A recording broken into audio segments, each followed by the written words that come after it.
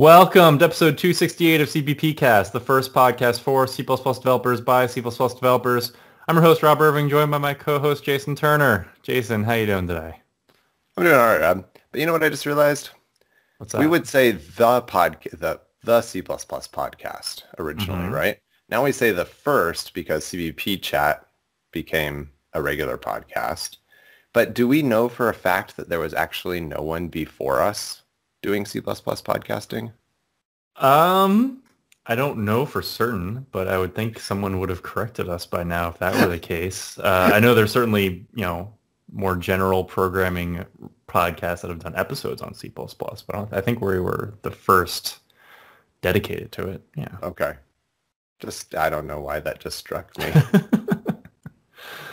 Okay, well, at the top of the episode, I'd like to read a piece of feedback. We got a long email today. I'm going to kind of summarize parts of it, but it's from Harold saying, Jason, I'm currently doing C++ for mobile at work and enjoyed the cross-platform mobile technology or telephony episode a lot, which we did recently with Dave Hagedorn. And then he goes on to say, C++ on mobile is interesting and seems to be a difficult topic. The Ginny people who have been on your show, but now the project is read-only and not maintained. There's also Bowden. We did an episode with them a while back, but that also is apparently not maintained anymore, and its future is uncertain. But he points out that Ginny is not totally abandoned, and there is a fork that has been getting some ongoing development. So if you've been interested in any of the episodes we've done where we mentioned Ginny as a cross-platform framework for C++ on mobile, check out it's github.com cross-language-cpp Ginny. And they're saying they're a small team, but they're using Ginny in all their projects, and they're trying to work on some of the outstanding PRs that Dropbox never fixed.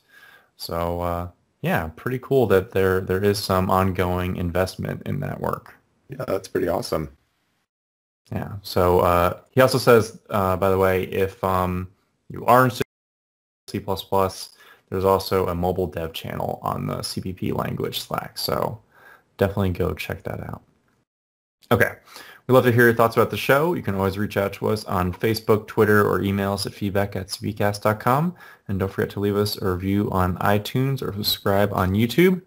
Joining us today is Jens Veller. Jens is the organizer and founder of Meeting C++, doing C++ since 1998. He is an active member of the C++ community, from being a moderator at cplus.de and organizer of his own C++ user group since 2011 at Dusseldorf. His roots are in the C++ community. Today, his main work is running Meeting C++ platform, the conference, website, social media, and recruiting. His main role has been being a C++ evangelist, and he speaks and travels to other conferences and user groups around the world. Jens, welcome back to the show. Hey. Nice to be back. At least in a normal year, you travel and go to all the conferences around the world, huh? Yeah, that part changed a bit. We'll do that next year again, hopefully. Just out of curiosity, how many plane tickets did you cancel this year? How many had you already bought and then had to cancel? Not a single one. Really? I planned to skip on Aspen, the conference, because last year it was kind of they've moved in a week earlier, and that's giving me some conflicts, and I planned to skip that this year and go to other conferences, and I somehow was lazy with booking my planned holiday, so I didn't invest any time in having to wonder about that. And I was kind of very early had this on the radar when the first news came in that something's popping up in China. I was okay. We remember SARS, and now we will see if we get lucky again or not. Right. And so I kind of did not, from that point on, invest in any bookings for travel. Well, that's fortunate. I definitely was not so lucky, but I should have a bunch of airplane credit. It'll be fine.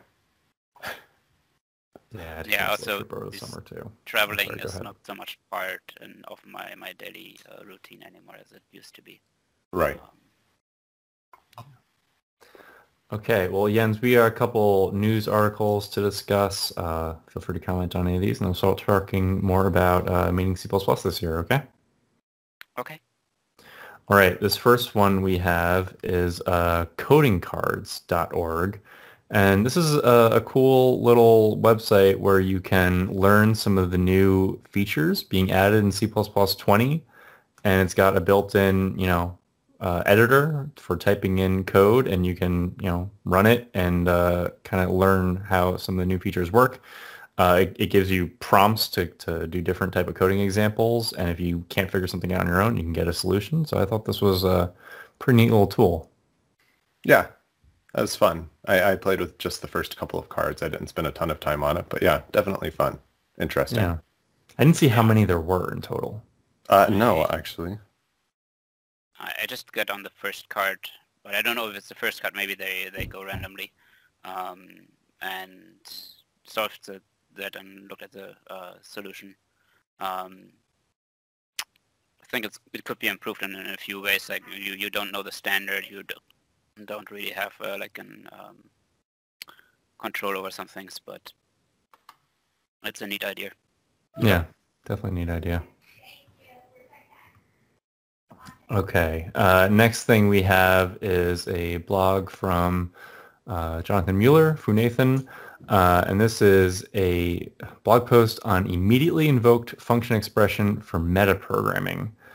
And it's a concept that I think we've talked about a little bit before on the show, the immediately invoked lambdas, but he kind of came up with a new use for it, which is interesting.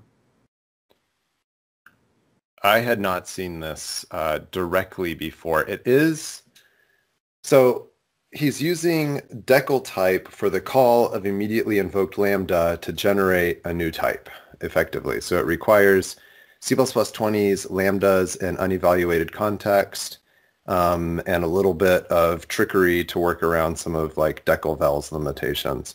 It's very close to the techniques that Hannah uses in CTRE to generate types. And after seeing Hannah do it, and honestly it took me like 3 times watching her talks to understand what was going on, then I tried playing with that. And now Jonathan is like, those techniques involve like creating a free function that would generate the type back for you. So you don't actually call the function. You just pretend like you're going to call the function and say, what would be the type of the result of if I had called this function?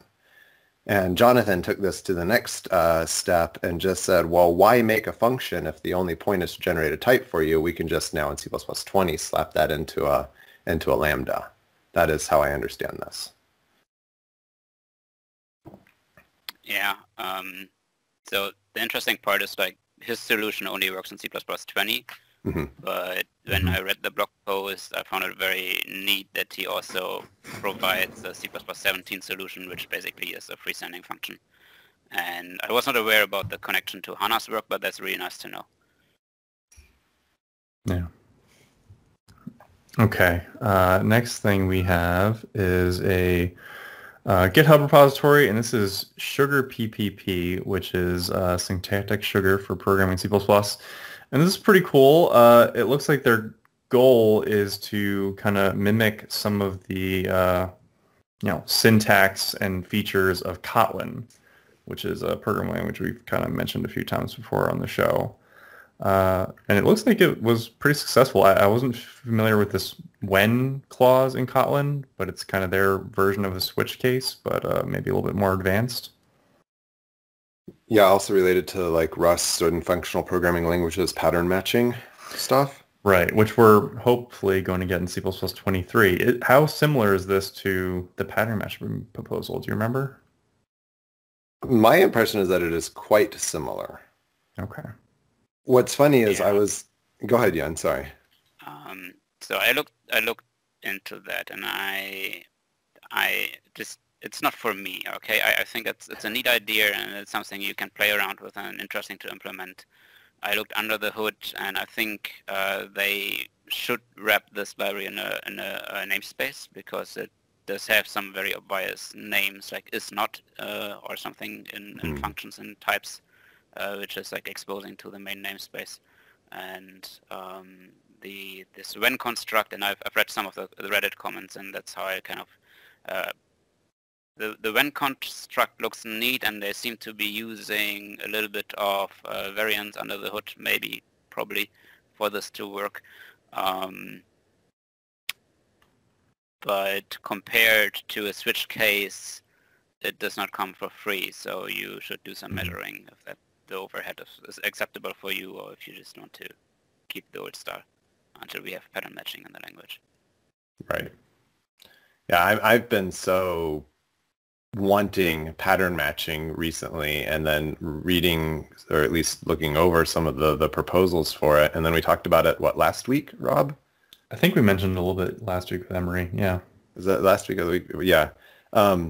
And I was been thinking in the back of my head for like the last week, like I'm almost positive that you could write a library that would give you an expressive pattern matching construct currently today in like C++20. Like I'm almost positive it's possible, but I hadn't actually sat down to try. And then seeing this pop up, I'm like, wow, this just came full circle for me. So I thought our listeners might find it interesting also. Yeah, but yeah, it's if you want to do something that can be done in a switch statement, use the switch statement. Yeah. Yeah, definitely. That's also not the only feature of this library, just for the record. It's just the main one that people are talking about. Yeah, it's also doing something with ranges here, right? Mm-hmm. And some I/O utilities. I didn't really look at those as much because it was the pattern matching that really jumped out at me. Yeah. Okay, and then the last thing we have is this blog post and video from JeanHeyd Meneid, we've had on the show before, about the C++ community. If you follow C++ on Twitter or on Reddit, you've probably seen links to this. If you haven't already watched the video, I definitely encourage everyone to watch it. I guess today we're three white guys, so I'm not sure how much more I want to say about the experience of a black member of our community, other than just to say I'm kind of horrified as to what JeanHeyd has experienced in the C++ community. Obviously we need to be better so that these types of things don't happen. I don't know. Jason, Jan, do you have anything you want to add?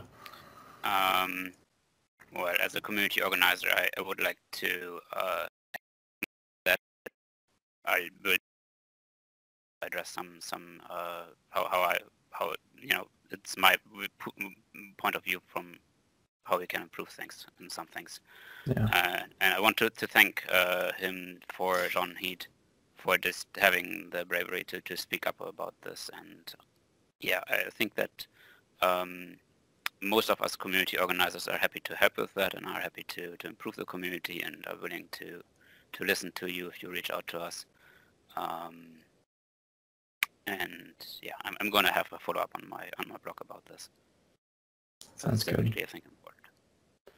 I want to say something. I don't know if it'll come across well or not, because sometimes I feel like I'm a complete moron when it comes to trying to express stuff like this. But I think it's easy, like for us as three white guys, to be like, oh, well, that just happened once, or, well, I've never seen that happen, so I don't believe there's actually a problem because I've never seen it or I've never experienced it. And even if you want to say, oh, well, that's just the experience of one person, this doesn't happen to everyone.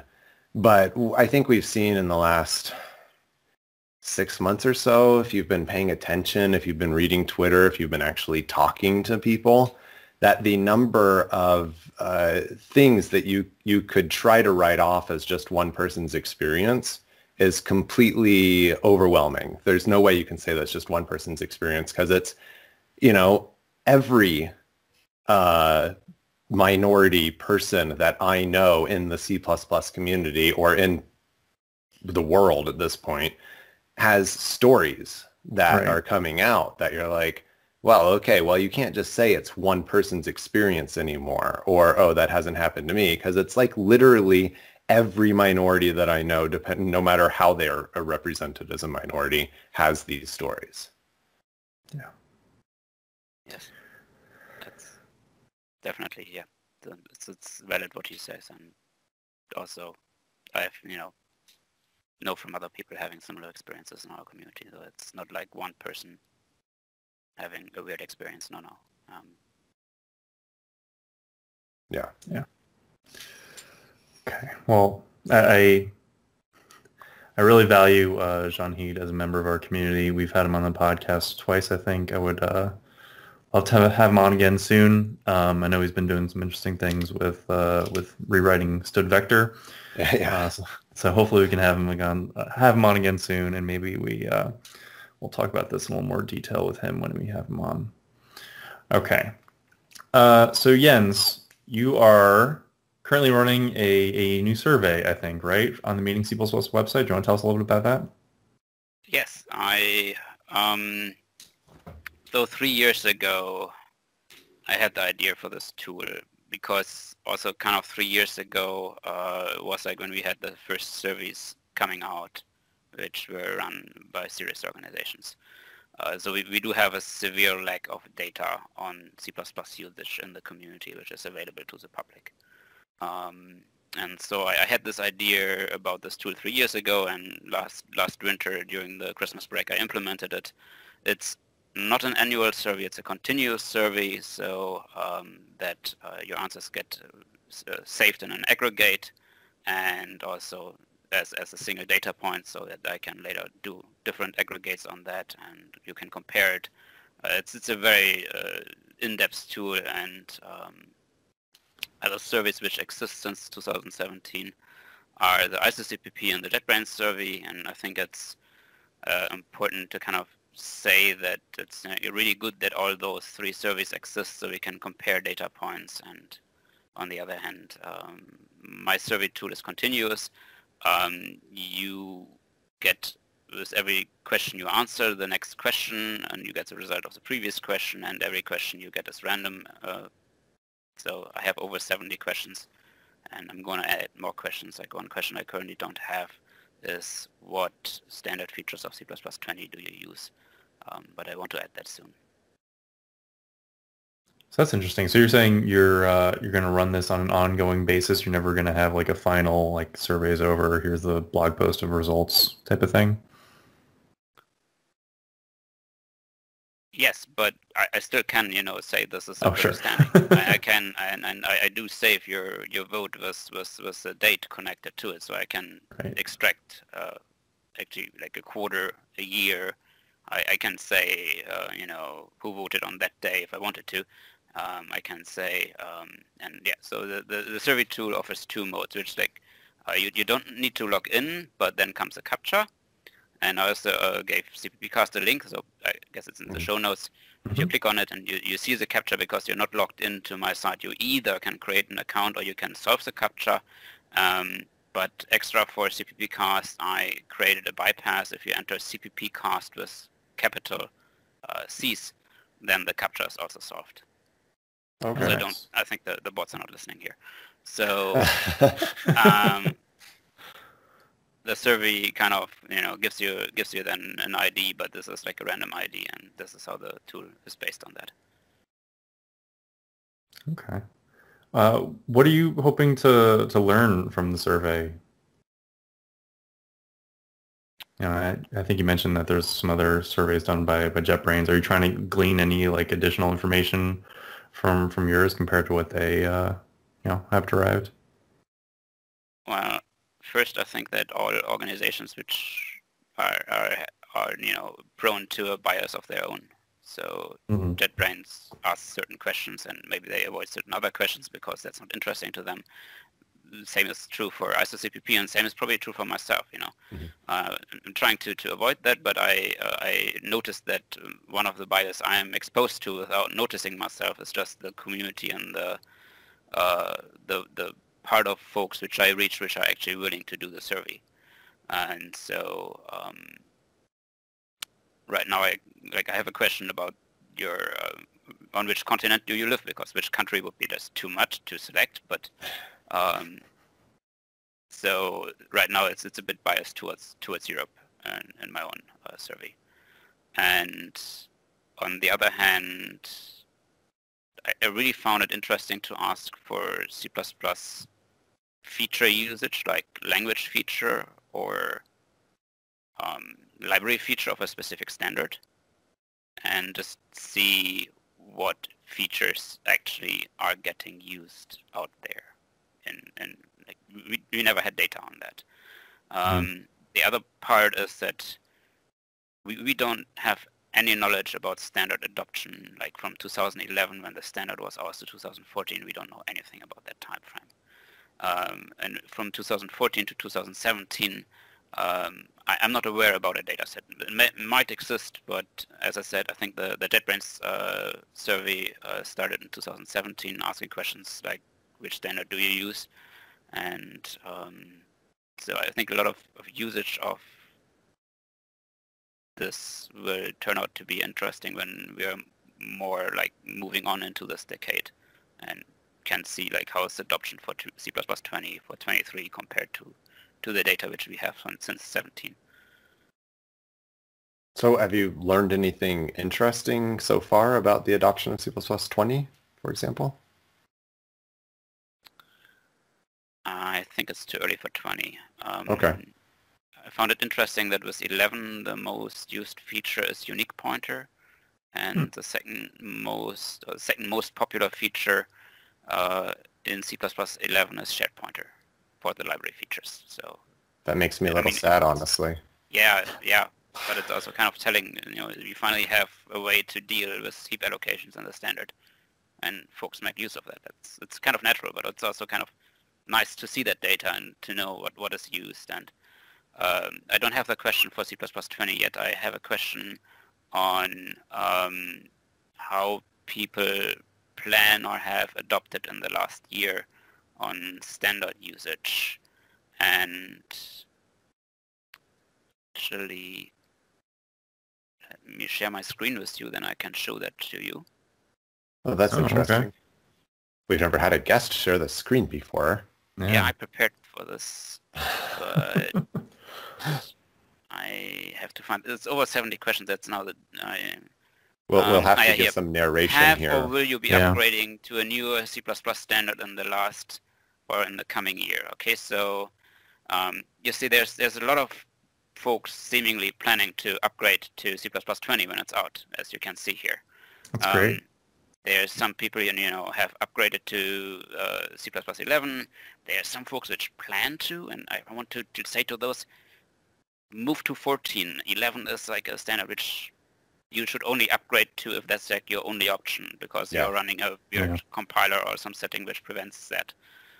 Or go for 17 if you can. There's a lot of activity in 17, as we see. And for 20, there's a small amount of folks which have upgraded to. And of course, it's difficult to say if it's like the whole code base or if they, just have like one trial running with that. And it seems to be a popular way to do that in the future, definitely. So, and as I, log the answers over time, we will be able to compare that in 1 year. Like, do the people which have planned to upgrade, have they actually upgraded? And we can probably compare this in the future. How many people did upgrade in this year compared to that year? So over time, I think we will have really, really interesting data points, which will be just available through having this as a continuous survey. Yeah, that's something I've said a few times as a best practice is skip C++11. If you don't upgrade to C++11 right now, I totally agree with that. Even people that I know who work in an extremely limited compiler-supported environment, they want to have the oldest support possible for their minimal set of hardware on embedded ARM platforms, or like, oh yeah, you're right, we can enable the C++14 flag. And then they skipped 11, just like that. For them, it was easy, even though they were the most restricted client I've worked with in a while. Yeah, that's good. Any other kind of really interesting takeaways as far as other C++ features being used that you didn't expect to see?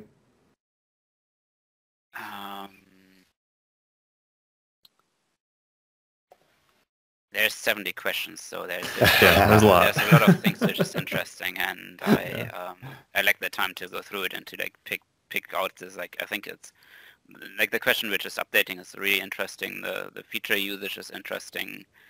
I have multiple questions on the standard usage, which is interesting. There's a question on build systems where CMake wins the day.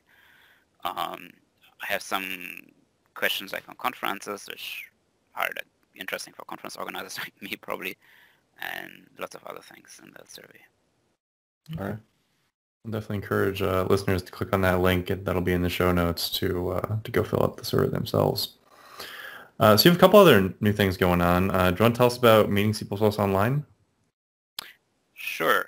So as things moved online in C++ 2020 this year, I thought about, what you do with that, because I wanted to have some experience for Meeting C++ 2020 when we have this happening as an online event, but I also thought that this is a new format and maybe we want to embrace that and as a community and use it as a chance to reach other folks which otherwise not would be able to participate in a live setting where you can communicate with folks and just watch the video otherwise, or listen to the CppCast, for example. And so it's a lineup of different events. Once a month, I host a user group in Remo, the platform which also CppCon uses, but I also decided that from the platforms I've seen, it's the best option to run online events in. And then this user group, the next meeting is next week on the 15th, with Inbal Levi giving a talk on metaprogramming in C++ 20. And I'm looking forward to that talk. And it's for me kind of also now the experience that I finally have the time to watch talks. Because there's so many good videos out there, and either I can't decide what to watch, or I'm just right now really busy with this, for example. This is mostly running on software which I've written in the last weeks. But there's also an online conference. The first online conference was on September 24th. One is on December 3rd, and we were going to have Herb as a guest. And on the September version, we had 7 great talks, which are partially on YouTube already. I'm planning to publish them in the next weeks. And so if I plan to kind of put the online conference for September 3rd online tomorrow. You already can submit talks, right? It's linked. And I hope I have the time to announce it tomorrow that everything in detail is there. And then I hope to basically run this until the end of the month. I think is the deadline for submitting talks. Maybe earlier. I have to see how I want to do that. But I think it's like the end of the month, which makes sense. And then on December 3rd, if you as an online community or as general as the C++ community wants to join that, there's a free sponsor ticket available, and then of course there will be tickets available which support my work and the work for the C++ community if you want to support that. That's great. And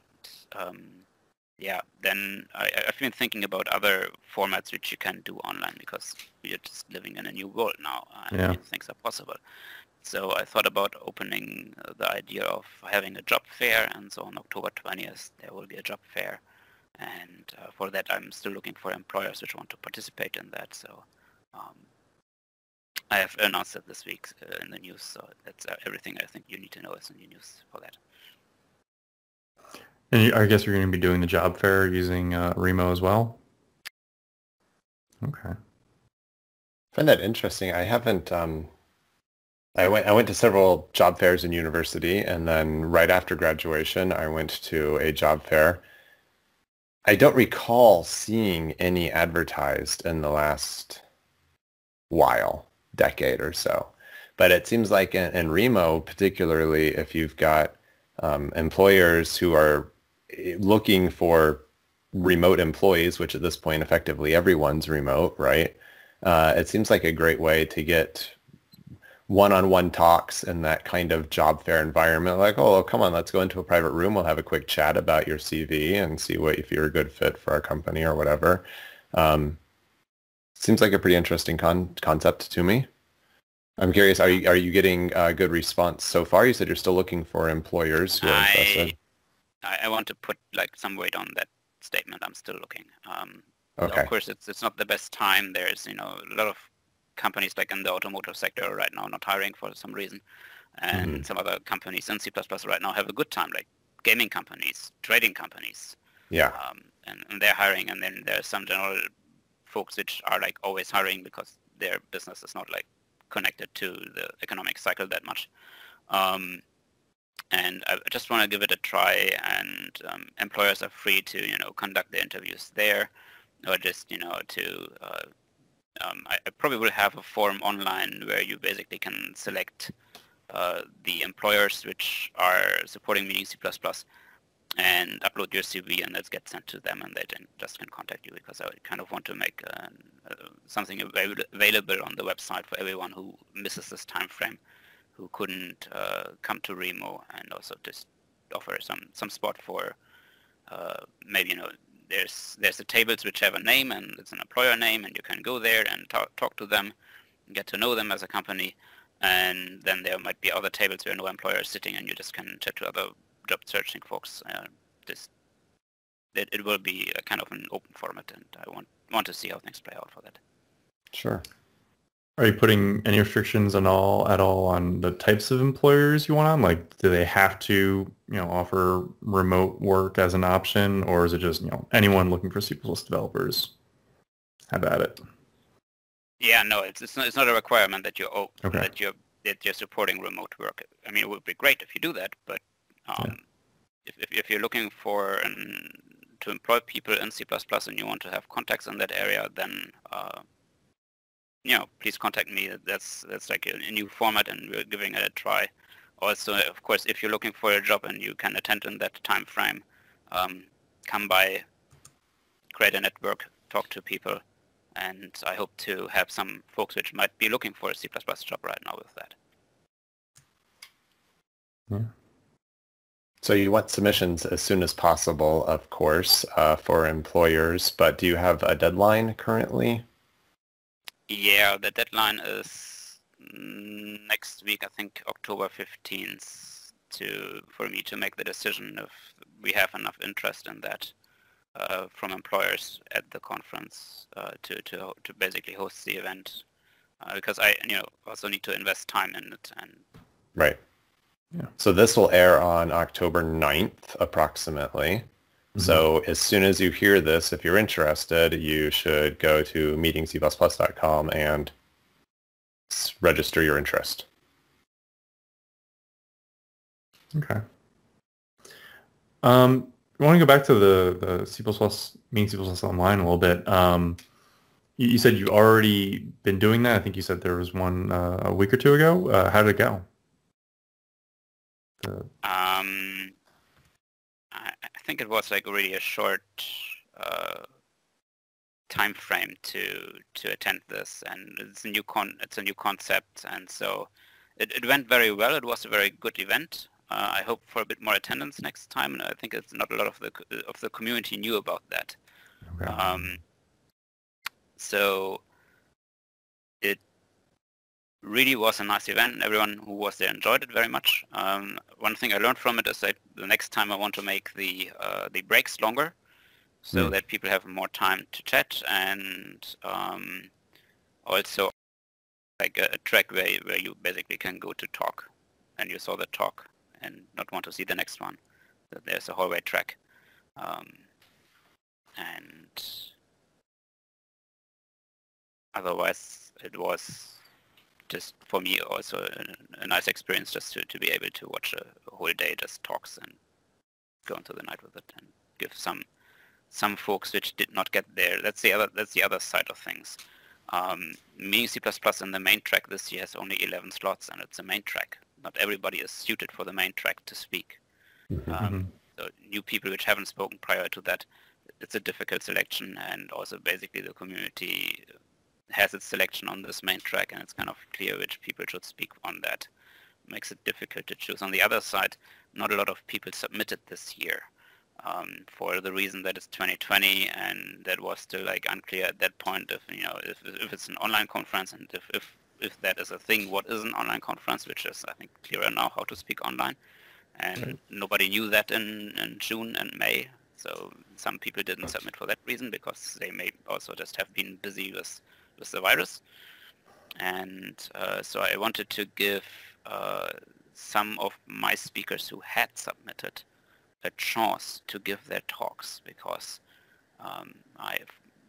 For some reason, I know that I have to plan for Berlin to only be single track, and so I was looking for finding a way to give some more folks the chance to get those talks into reality and into the community, so that those people can be listened to.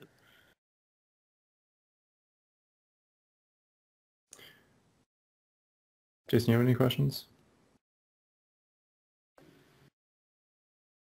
A comment that I've been thinking about since attending CppCon. I personally did not submit any talks to any conferences this year. Like you were saying, Jens, you didn't get a ton of submissions because the idea of presenting to a remote room seemed a bit daunting. Like I can't get the same kind of feedback and interaction that I like to get. But I did notice some of the CppCon presenters really tried to take that as a challenge and had like, I think it was Phil Nash had like a live word cloud link that people could type in their answers into, and it would build a word cloud of what people's responses were. Interesting. And then I saw, I think, a couple of people did like, you know, raise your hand or comment in the box real quick, and I'll try. And they've switched over to the comment field. And now I kind of wish, maybe not 100% yet, but kind of wish that I had taken that as a challenge instead of just skipping the conference year. So just a thought maybe for people who are still thinking about the things that are upcoming this year, or the Meeting C++ online events that you're talking about, Jens, just maybe comment for other people who have had the same thoughts that I did. I'm happy to take your submission if you want to have a here, December 3rd. But yeah, I agree with that, and I think it's also kind of a good thing that some people decide not to speak in a year, and I think that's okay. Yeah. Because I think we do have a problem in our community that some people speak every year, and for some people that's their job, and that's fine, and they're totally okay with that, and that they're happy with that. And for some other people, I see like often people like, you know, asking them for talks, or just I don't want people, you know, be pushed by the community into burnout and into oversubscription to just do this. And so I was happy about everyone that submitted.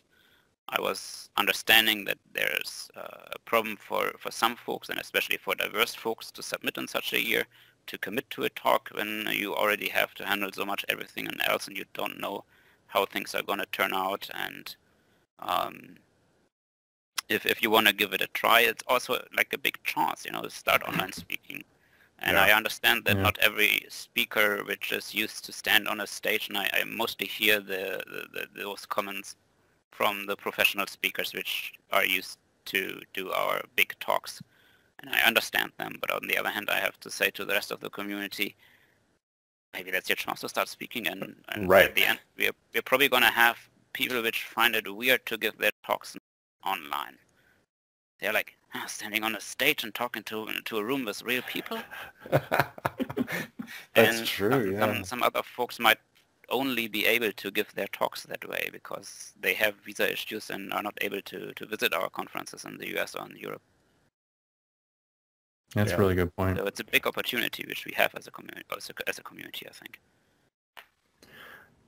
You kind of mentioned you know, speakers having burnout a moment ago, and you actually gave a talk about burnout last year, right? Do you want to tell us a little bit about your thoughts on that?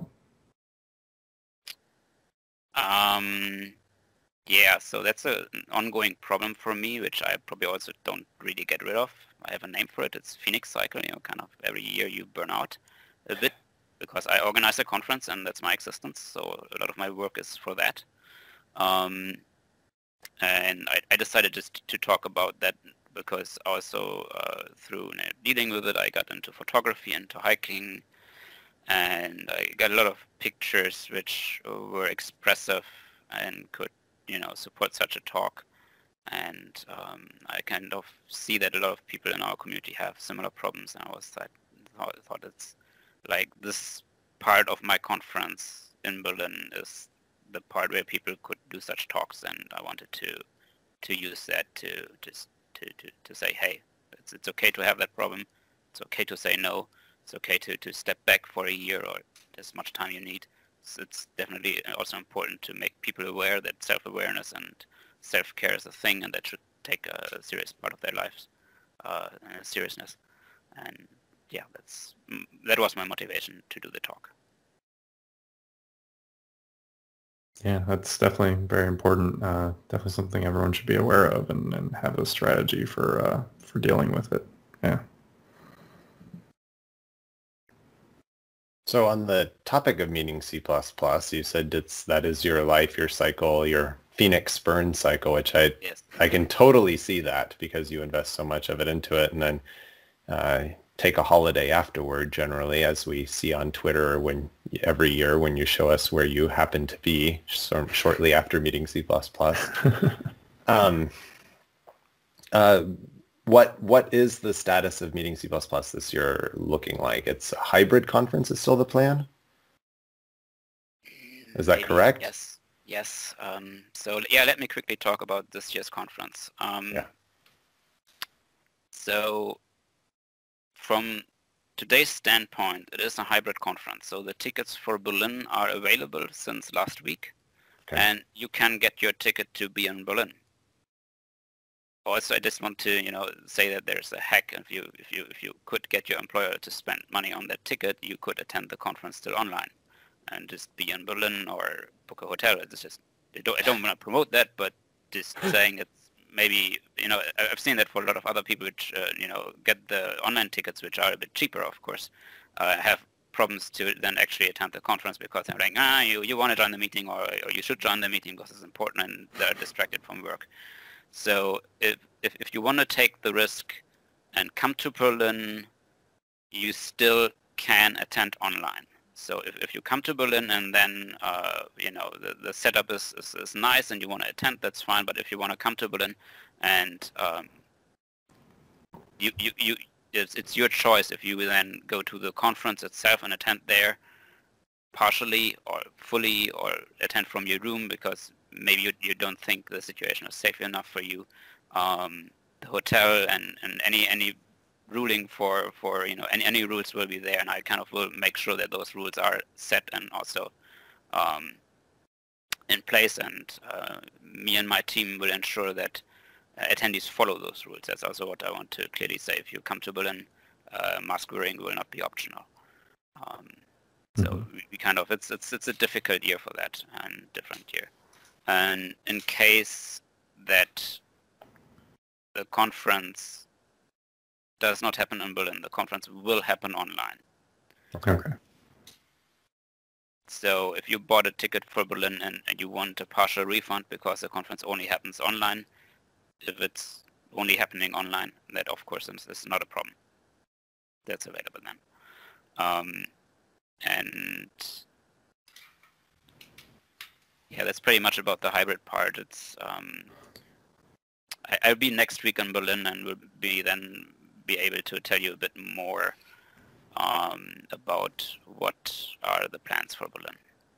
What are the current restrictions in Berlin? Do you know for how big of a gathering you're allowed to have or that kind of thing?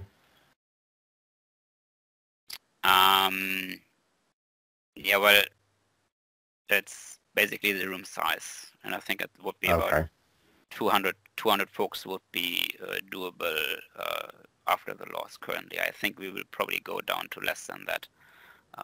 And I will have to talk to the hotel and how we, refresh the contract for that, because the contract basically is still stating, and that's not going to happen this year because even if we could do that, finding 600 people which want to come to Berlin is a challenge, I guess. I want to come to Berlin. That's not really the problem at the moment, right? Yeah, it's just so many folks which probably want to come but can't because travel restrictions, and it's also none of my keynote speakers are able to come to Berlin because of travel restrictions. So there are some speakers which plan to come, and I'm happy to see them in Berlin. One of them is Jonathan, which I saw yesterday. Oh, okay.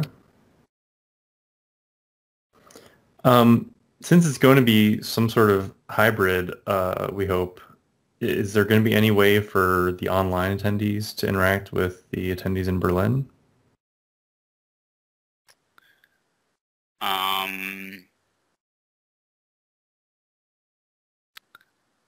I'm not sure if that's going to be available. Okay. I could like put some table with a webcam on and we make sure it's Yeah. connected to a room in Remo and you sit on that and you can talk to whatever person is there. But that person probably has to wear a mask because it's at the conference, so it's a bit difficult. But as I said, every person on the online on the conference will have also access to the online part. Right. So there will be some interaction, and some people probably will, post pictures on Twitter. I will, and then there's the evening program, and I think that the evening program will be only online. So Okay. the audiences will, during the conference, surely mix. Well, yeah, if you manage to have a person component at all, I just realized this. I think the last C++ conference that snuck in right before everything closed down was Embo++. Pretty sure that's right. Yeah, okay. I was there. It was a bit of a interesting experience, and I was very, very happy to go there because after that you lacked so much of social contact that you were kind of happy to see some of your fellow programmers and people you know from conferences and just have that experience. And on the other hand, it was a bit scary because the virus was just going around and we did not know as much as we know now. And I think it's now a bit safer, but also we know a bit more about what rules do apply, and those rules apply now. Yeah. By the way, I asked about if you knew what the limits were in Berlin right now, because I think in Colorado at the moment, you cannot have an indoor gathering of more than 100 people, no matter what. It doesn't matter the size or if everyone's wearing masks or whatever. Like, I think there's a hard limit. I could be wrong, but I thought that was the case. The limit is kind of how many people and what distance you can sit on a table alone. Right. Okay. And, makes sense. Yeah, that makes sense. Then there's like the laws, and I've seen some reports of some gathering of 600 folks in the end of September in Berlin, but that's in a different hotel. They didn't have the space, and then there's some other seatings, and I don't think that we get to 200. It would be nice to have 200 attendees in Berlin. Don't get me wrong. Sure. But I think it's unrealistic. I hope for maybe 100. That would be nice. Does the my recollection, I could be wrong, but my recollection is you have a large percentage of your attendees are German normally. Yes. Okay. So at least those who are interested are coming from a country where they don't have to worry so much about border crossings and so much. But yeah, definitely still going to be hard, I'm sure, for most people. Yeah. Well, anything else you want to let us know about meeting C++ this year before we let you go? Any keynotes you want to share or anything like that? Yes, I announced the keynote, the closing keynote for this year today. Oh, it's going to be Gabi dos Res. Okay. Oh, awesome. Talking about writing software or programming in the large in C++20. I'm looking forward to that talk, and I wrote an announcement about that today. And something else I might want to plug, I think from next year on I'm going to also be available as a consultant for doing work with either code or with the C++ community. So if your company is looking for advice regarding the C++ community, because I think I have a unique experience with that as running the conference for this while and attending many other events and knowing so many folks in the community, that I would be able and willing to do a bit of consulting in that direction. And from a coding perspective, is there any particular focus or specialty or anything that you want our listeners to be aware of that you are available for? I think I know Qt quite well. And, okay.